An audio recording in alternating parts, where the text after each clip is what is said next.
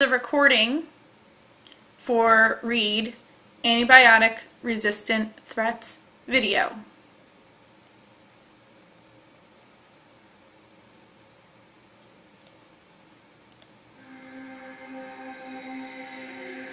Can you imagine a world without antibiotics? You shouldn't have to, but over the past few decades, they've been losing their punch. Make no mistake, we are at war.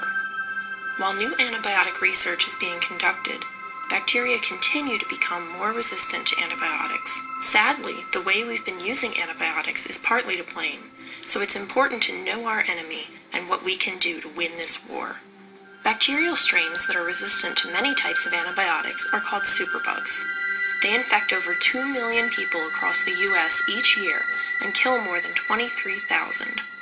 Common forms of superbugs include types of tuberculosis, staph infections like MRSA, and gonorrhea. Dr. Clifton Berry of the National Institute of Allergy and Infectious Diseases conducts tuberculosis research.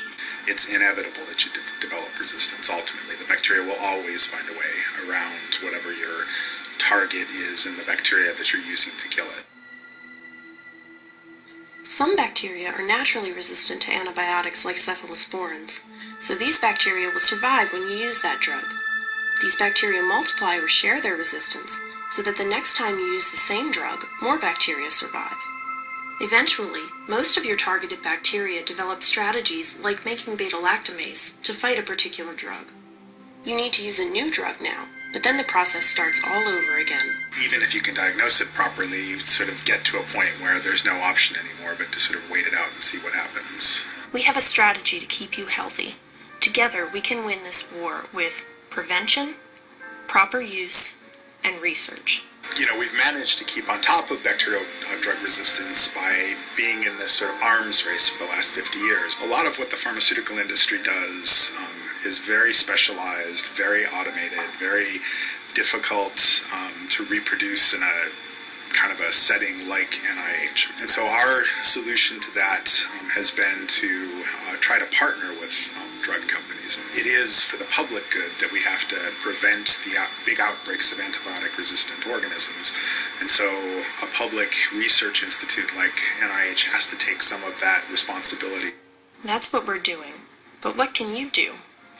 First, there's prevention. You can help slow the spread of antibiotic-resistant bacteria and help defend against the superbugs by staying healthy and infection-free. Wash your hands frequently and don't share personal items. Try not to spread infectious bacteria and promote healthy bacteria in your system by exercising and eating healthily. Your second line of defense is using antibiotics properly. Don't ask for antibiotics if the doctor doesn't recommend them. They should only be taken when necessary. If you have a virus, like a cold or a flu virus, it can't be treated with antibiotics. You can actually make your bacteria resistant that much faster by taking an unnecessary course of antibiotics, and you can also kill some healthy bacteria that help you fight off other infections. Be sure to take antibiotics exactly as directed, and finish all your medication, even if you feel better. This is the worst mistake you can make because there are still bacteria that are present. You just don't feel it anymore. And if you don't actually finish the course of antibiotics, there's a better chance that you're going to develop resistance. This war affects us all, so be sure to do your part and help fight the spread of superbugs. It is a public health problem. It's not a private health problem. And in that sense, you know, we have a responsibility to think about what the public health impact of our use of antibiotics is, not just in, you know, infectious diseases and drug-resistant bacteria don't respect national boundaries. I mean, this is not something we can keep contained in any way across national boundaries. So I think we have a global responsibility to be very careful with how we use antibiotics because your misuse can result in infections of other people, maybe in this country, maybe in another country, maybe your friends, maybe people you've never met before who now have no option